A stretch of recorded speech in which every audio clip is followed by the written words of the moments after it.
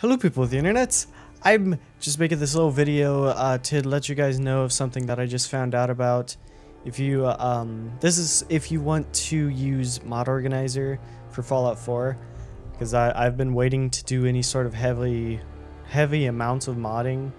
I usually do like 1 or 2 mods, but now that I can do this, now that I found out about this, I can actually play, like I can use mod organizer for Fallout 4. So that's gonna be great. But yeah, what you have to do, this is how you use mod organizer for Fallout 4.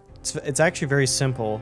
You go to this GitHub page, go to releases, which I'll have it linked in the description, but if you don't want to look at the links, it's Tanin1's GitHub page. It's github.com/Tanin1. But yeah, all you have to do is download version 2.0 alpha. It will probably be extremely buggy just because it's an alpha, but at least you'll be able to use mod organizer, because it's not like you're going to be installing heavy mods anyway, because there isn't really any out yet.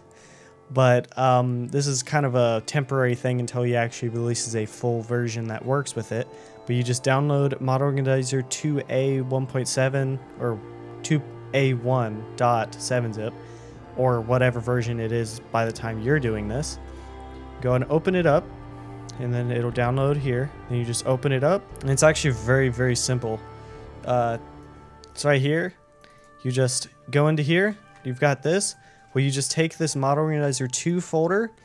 There might be another way of doing this, but I'm not sure. This is how I did it to make it work. If you guys have any other way, leave a comment, and then I can put it in the description as like an update. But yeah, all you have to do is you take mod organizer 2, and you just drag it in to your Fallout 4 folder, and then you just open it up. They changed up the thing here. Failed to initialize plugin. Fallout 4, oh, it's just saying something about a plugin with the program.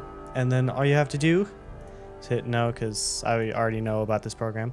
And there you go, Fallout 4, you just hit run, and there you go. You're in game.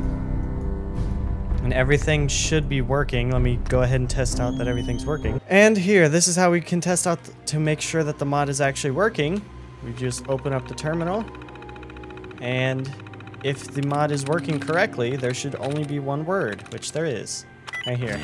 And there we go. Yeah, so that's how you get mod organizer to work with Fallout 4.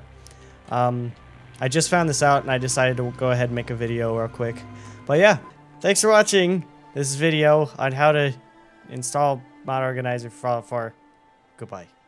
See you later. Bye-bye.